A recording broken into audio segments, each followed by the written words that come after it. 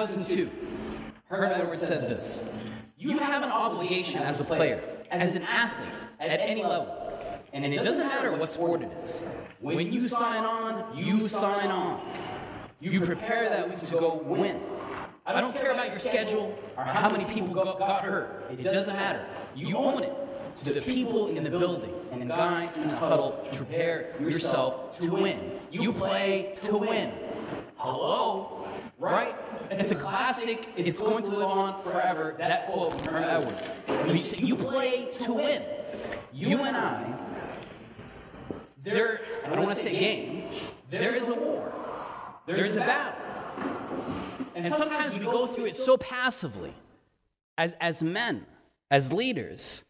But there is a battle, there is a game to win, and not for us to go through it passively. All of us have a win in every aspect of our life. Maybe you and I wouldn't use the word win, but you decided to cough up some money and come up to this conference to equip yourself as men, for us, all of us, to grow as men of God. You determine what the win will be for you this weekend. You told your family, told your wife, your kids, whoever, you said, I'm going to prioritize this weekend, instead of doing anything else, I'm going to invest in myself, to equip myself to grow as a man of God. That was your win.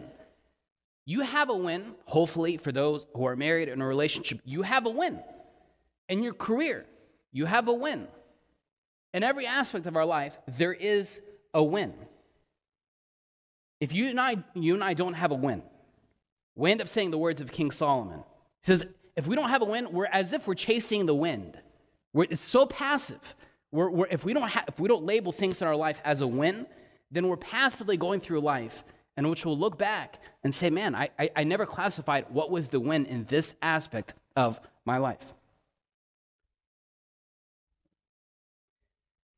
If you don't define the win in your life, you'll adopt someone else's win. If you don't define, it's okay, boy, that's fine. If you don't define the win in your life, you'll adopt someone else's win.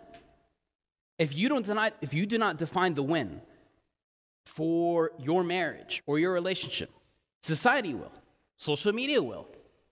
Someone else will define the win for your life unless you define it yourself. Or forget you defining it.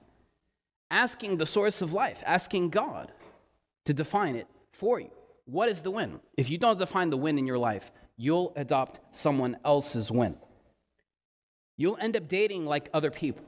If you do not define the win for those who are single, who are dating, if you don't define the win for you dating, you'll allow other people to define what dating should look like. If you do not define the fragile and delicate gift of sexuality, if you do not define what the win is from God, society will define it for you. If you do not define the win for what your marriage is intended to be, divinely designed from God, of what it's intended to be, society will define that for you. You need to define what's the win for this battle that you and I are in, for those who are parents.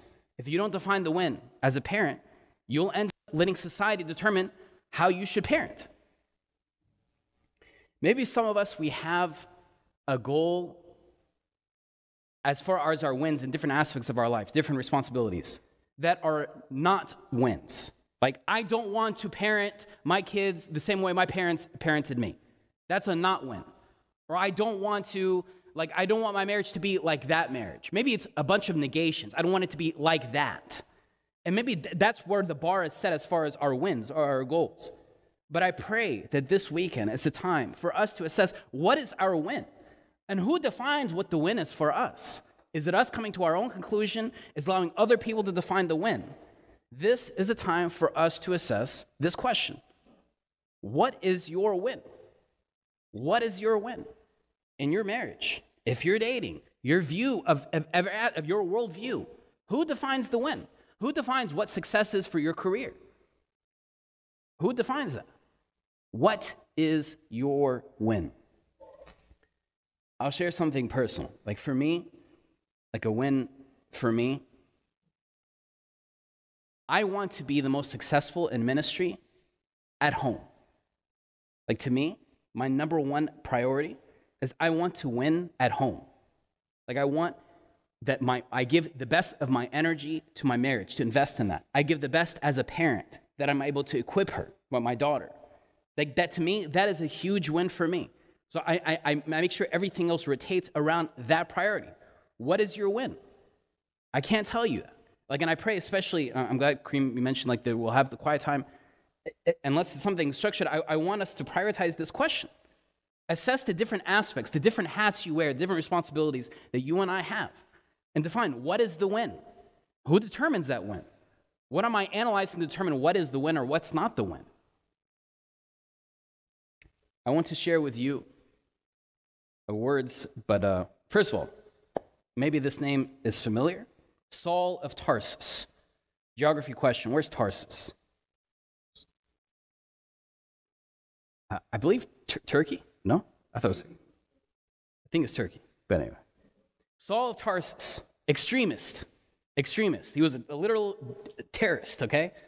He was a terrorist. But he encountered the living God, and he ends up being, yes, thank you, St. Paul the Apostle, who wrote a good portion of the New Testament, wrote a good portion of different letters to different small churches or Christians following Jesus around the Mediterranean rim. And this is just an icon following the Coptic Orthodox rites of St. Paul, as you see him holding many scrolls of him writing. For those who have physical Bibles or want to follow along, I'll have it on the screen as well. But open 1 Corinthians chapter 9. 1 Corinthians chapter 9, verse 24. 1 Corinthians chapter 9, verse 24. So just so you understand, St. Paul now is trying to equip the people of Corinth who are following Christ. And he's wanting them to grasp the idea that there is a win for you to grow as men and women of God. So he's trying to empower them and for them to understand the reality of the spiritual warfare and battle that we're all in. So he wants to paint a picture, give them an analogy, give them an imagery for them to capture the reality of the battle that we are all in. So he's writing to the city of Corinth, which is in what country? This I know. Greece, very good. So he's writing to the city of Corinth and to the Corinthians, and he tells them this. He's throwing them an open-ended question again. And I want you to put on, go through the mind of St. Paul. He's trying to write to his audience. He's trying to capture them. So he's going to start with maybe some sports analogies in order for them to understand. So he tells them this open-ended question. Do you not know that in a race, all the runners run, but only one gets the prize? Like he's telling them, you get this. In sports, not everyone gets a participation trophy and everyone passes themselves on the back. No, there's a winner. Like in every sports, there is a winner, right? You get this. There's a competition and someone will eventually win the prize. So he's throwing out this question to capture their attention as they continue to read. So I'm sure the people of Corinth are like, okay, so far so good, St. Paul, I'm with you. Yeah, there is a winner. There's someone who gets the prize. Run in such a way as you get the prize. He's like, okay, just as you get this in sports, everyone is disciplining their body and pushing and being focused and stretching before the game to win the prize. You run in life this battle to win the prize. Everyone who competes in the games goes into strict training. Again, he's using something in which his audience will understand. They do it to get a crown that will not last or perishable. But we do it to get a crown that will last forever. Therefore, I do not run like someone running aimlessly. I do not fight like a boxer beating the air. What is he saying? He's like, no, like just as an athlete, it's not just like if I'm a boxer, I'm not just gonna I'm training. You don't do that. Or if I'm running, I'm not just gonna I'm just gonna run in circles and that's my training. No, like you don't do that as an athlete to get the prize. So why would you do that spiritually? See, he says, no, I strike a blow to my body and make it my slave, so that after I have preached to others, I myself will not be disqualified for the prize. This is why an integral part to who we are as Orthodox men is that we make sure that our body is disciplined.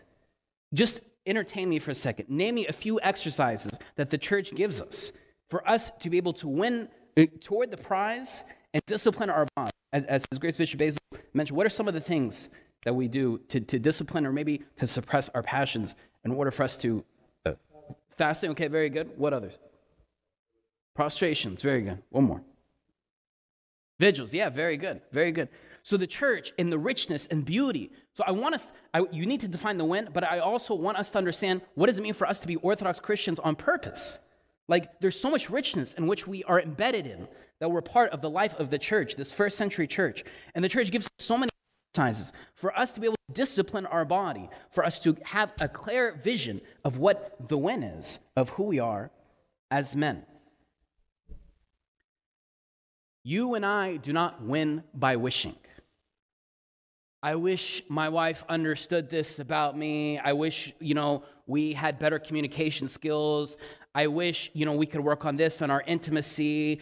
I wish, you don't gain anything by wishing. I wish, things weren't like this at work. I wish I was more present with my kids. No, it doesn't work by just wishing. Define the when, and then assess the game plan to get there. In the words of Herm Edwards, we play to win the game. Hello? We win to play the game. For single guys, if you're wanting to be the win, if you want your win to be what God has intended for you, you cannot date like anybody else. You cannot view sexuality in the same way everyone else does. Married men, if you're wanting the win to be marriage the way God intended it to be, then you cannot let your win be like any others. Parents, dads, your win cannot just be, I just want my kid to behave. Is that where your win is? Where's the bar? Where's your bar in marriage? We get along. Well, we haven't fought in a long time. Is that where the bar is? Where is your bar? Assess your win. I want to share with you the words of St. Ambrose of Milan. So in the year 374, just in case any of you are ever on Jeopardy or anything like that, St. Ambrose, I thought this was cool, I learned this recently, he proposed the idea that in liturgical worship we do antiphonal chanting. We do on each side. So he proposed that, just your FYI for the day. He said this: you are an athlete. Come to grips with your opponent. Not with your head, but with your arms. What is St. Ambrose is saying? It's like we need to understand that we are athletes in a battle, in a war. Like as Abuna mentioned yesterday, like we need to understand at a high level of what's going on, of the battle that we're in. But we're an athletes, and it's not just in our head saying, yeah, I need to. No, it needs to be put into action. If I asked you, where do you want your marriage to be? Where do you want to be as a man of God? Yes, maybe you're able to articulate, maybe you're able to write that down during quiet time and be able to assess that.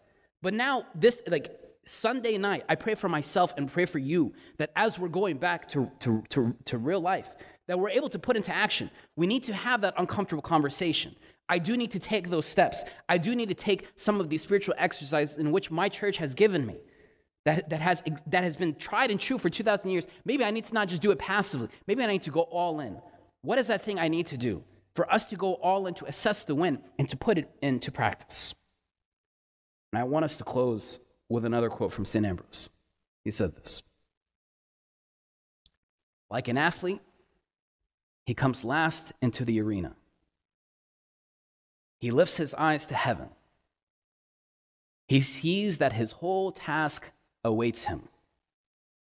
You and I have a whole task. We have tons of tasks. All of us wear multiple hats, different responsibilities on us. And we walk into an arena of all that awaiting us to try to pull us down. He chastises his body. What does the word chastise mean?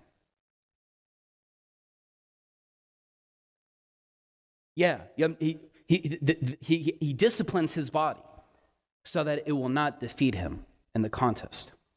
He anoints it with the oil of mercy. Just for us to understand, why is oil such an integral part to our Orthodox faith? If you understand, athletes, gladiator, all that kind of stuff. If you have a wound, do you know how you would heal the wound? You put some oil. You put some oil to soothe the wound. This is why an integral part to our sacramental life as Orthodox men is that we use oil to soothe the wounds and pain that's within us, the wounds of sin. And we come into the arena, disciplining our body, yearning for the oil from God to soothe the pain and sins and ache within us. He anoints it with the oil of mercy. He practices daily exhibitions of virtue. He runs with assurance to the goal of the course. He aims his blows. He darts his arms, but not at empty spaces. Earth is man's training ground. Heaven, his crown. I love that last part. Earth is man's training ground. Heaven, his crown. What's your win? Is it things here that come and go? Is it that promotion? What's the win? All of this is a training ground for something so much more awaiting us. Let's aim our blows. Let's dart our arms, but not at empty spaces. Let's not be passive as far as our responsibility and our roles as men. But let's be focused and be intentional. It might require that uncomfortable conversation. I need that uncomfortable conversation with that mentor, with that spiritual father to set some accountability. I need to put some of those boundaries in my life. Let's not us move passively as if we're beating the air. Earth is our training ground. Heaven is our crown. To him be all the glory forever and ever. Amen.